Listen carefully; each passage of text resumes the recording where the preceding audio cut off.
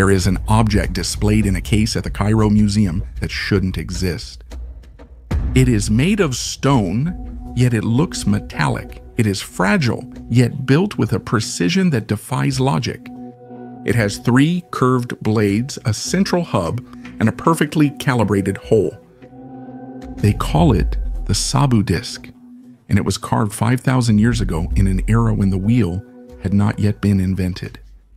But that object can't be a bowl, it can't be a lid, and it can't be a decoration. When you closely observe its proportions, its balance, the lightness of the blades, it seems clear that its shape is functional, that it was specifically designed to do something. But what? Today we will go in search of clues that reveal the presence of ancient and advanced knowledge, visible but inexplicably ignored. But before we begin, as always, we invite you to subscribe to the channel to support our work and not miss the upcoming videos. In 1936, in the necropolis of Saqqara, inside the tomb of Prince Sabu, son of Pharaoh Ajuib, a mysterious object was discovered. British archaeologist Walter Brian Emery, a meticulous First Dynasty scholar, discovered it. And when he saw it for the first time, he was puzzled. It was unlike the other funerary objects found in that ancient sand. It had no inscriptions, no divine figures, no apparent symbolic value. It was just a disc made of schist, a fragile stone, unable to bear stress, yet carved with perfect curves and even thicknesses that today would need computer numerical control machines. Its surface is smooth, the blade profile is regular, and the central hub with the through hole shows a precision that doesn't fit the technical context of that era. Egyptologists recorded it as a schist bowl, a cautious definition, almost an elegant way of saying, we don't know what it is. Yet the shape contradicts every attempt to explain it as a simple ornamental object. It's too thin to hold anything, too fragile to cover, too technical to be symbolic. Every detail suggests a function, but what function? To understand, start with the material. The schist, the stone it was made from, can't rotate or withstand stress. Any mechanical use, like a propeller rotor or wheel, would have broken it immediately. The disc of Sabu wasn't likely an operational component. Similarly, it doesn't show any traces of burning, wear, or organic residue. It wasn't a lamp, it wasn't a container, it wasn't a sacrificial object. The most obvious hypotheses have been ruled out. Only 2 remain. That Sabu's disc was a symbolic representation of something real, or a study model, a prototype of a larger and functional object. The perspective completely shifts here, because if you look at it not as a ritual artifact, but as a project, everything looks different.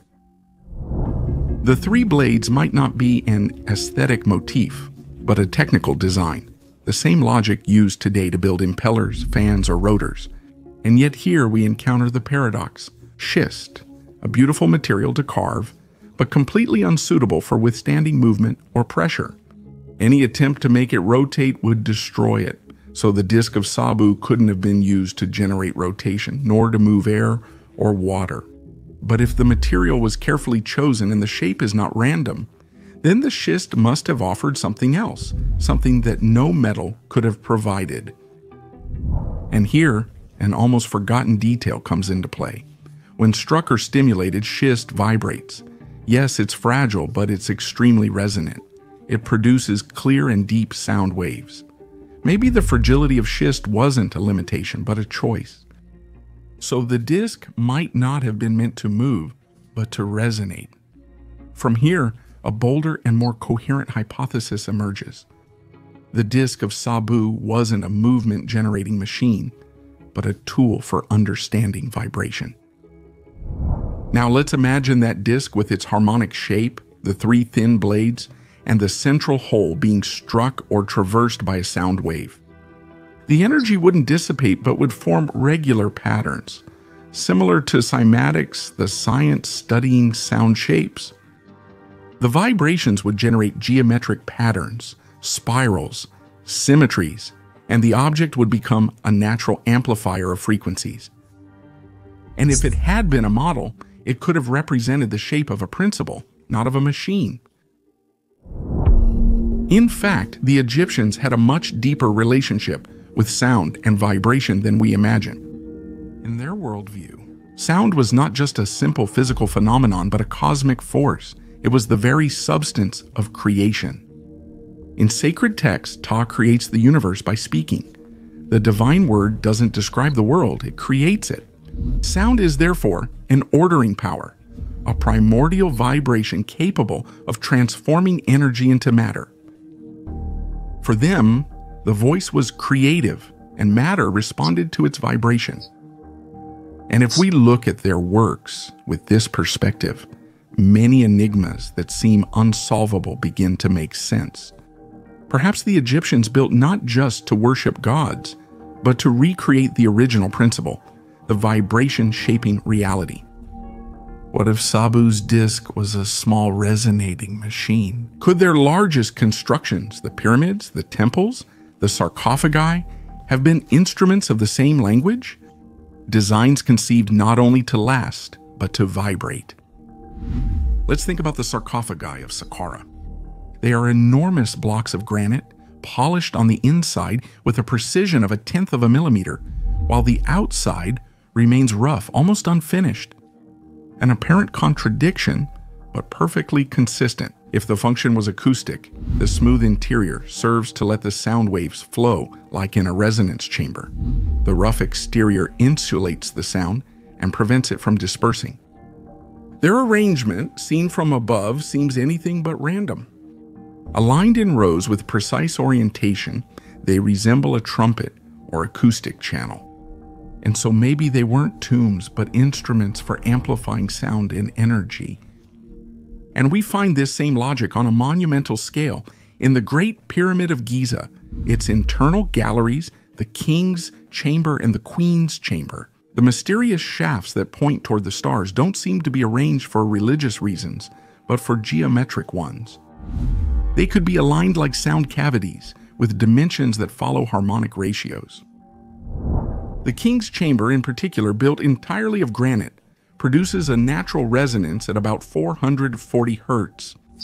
Some researchers hypothesize that in its original form, it might have vibrated slightly lower, around 432 Hz, a frequency that many traditions consider more harmonious with the natural resonances of the Earth. Maybe all this is just a coincidence, or maybe it's a clue to a forgotten knowledge of fundamental frequencies. This would explain both the odd shafts and tunnels in the pyramid and the choice of material. If we view it this way, Egypt doesn't seem like a stone kingdom, but like a giant instrument designed to communicate with Earth. And if all this were true, then the discovery of Sabu's disc would be just a clue to a greater technology. It's like an archaeologist 20,000 years from now discovering a small combustion engine fossil. He might see it as a symbol, a container, or even an amulet. But a more attentive eye, observing that perfect cavity, that inner chamber, might realize that it was the heart of a larger mechanism, a combustion chamber, and that our civilization somehow used fire as a source of energy. From that small clue, he would rebuild a whole lost world. We could apply this same logic to the Sabu disc, a small fragile object, but one that contains the principle of a forgotten technology, not based on combustion, but on the harmonic vibration of matter. And this mysterious disc is not an isolated case. At various Egyptian sites, other objects and symbols appear to convey the same message. The Cairo Museum holds stone and copper discs with central holes and polished, often radially engraved surfaces. Officially, they're called amulets or decorations, but their proportions resemble the resonating plates used in labs today to visualize sound waves. At Dendera's Temple of Hathor, the famous Dendera lamps depict figures holding vials emitting wavy lines resembling discharges or vibrations. Their meaning has been debated for centuries. If interpreted acoustically instead of electrically, those waves represent sound, energy that propagates and vibrates like light. Some carvings in the Temple of Edfu depict priests beside concentric discs and cogwheels etched in stone. The inscriptions describe these spaces as houses of sound, places where the voice of the gods was reproduced. Perhaps not just a simple ritual reference, but a technical description of resonant chambers. Even minor household items follow the same logic. Diorite and basalt cups with perfectly calibrated central holes, musical instruments like bronze sistrums capable of producing precise and constant frequencies, and even the decorative motifs of the temples, spirals, waves, vortices, seem to want to graphically translate an acoustic principle. Maybe the Egyptians knew a language of matter based not on mechanics but on resonance, a knowledge in which frequency was the key to universal harmony, an understanding that key meant communicating with nature itself. The disc of Sabu, fragile and perfect, could then represent the symbol of a greater principle, a silent trace of knowledge we've never fully understood. Maybe that civilization sensed these laws by watching nature and shaping architecture to its rhythms. Or, more unsettling, perhaps they learned them from someone else. From an older culture, from a forgotten knowledge, from teachers of whom nothing remains. Confirmation that we might be on the right track comes from the analysis of many texts from ancient Egypt, where clues emerge that seem to speak about it in a surprising way. In the Shabaka text, one of the oldest inscriptions of Memphite theology, it says, "Ta, the craftsman god, built the world not with his hands, but with his heart and tongue." It is through the heart and the tongue that Ta gave life to all the gods. Here, sound is the essence of creation. Words don't describe the world, they create it. This concept appears in more concrete forms in the ritual papyri. In the temple ceremonies, the priests would recite formulas to open the mouths of the divine statues, allowing the deity to breathe and communicate. With my voice I open God's mouth and his breath fills it. A symbolic gesture, but one that reveals a precise belief. That sound could animate stone, make it alive, restore its energy, that the voice was a means to transfer vital force to matter. And again, if we look at Greek accounts, the suggestion comes up again. Diodorus Siculus in the 1st century before Christ.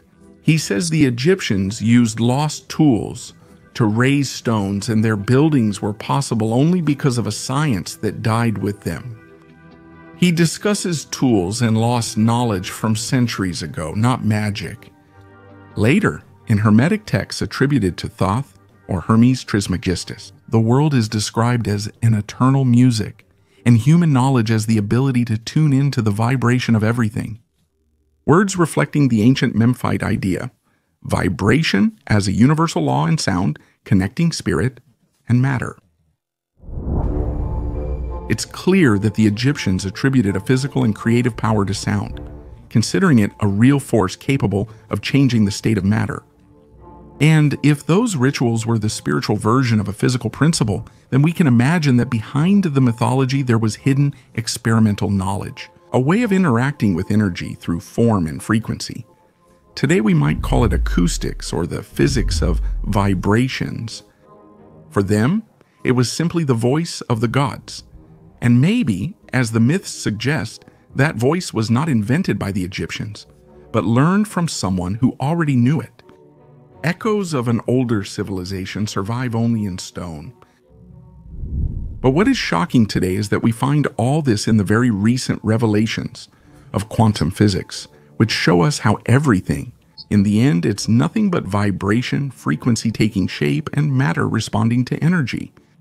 Sabu's disk could therefore be the echo of a lost knowledge, a reminder that reality is always moving and vibrating, even what we believe to be immobile, and that perhaps we haven't invented anything, but we're just rediscovering it. At this point, we're really curious to know your opinion. Let us know in the comments what you think. And if you like the video, remember to subscribe to the channel, leave a like, and share it. It's the most concrete way to help us continue our research and tell you new stories. See you in the next story.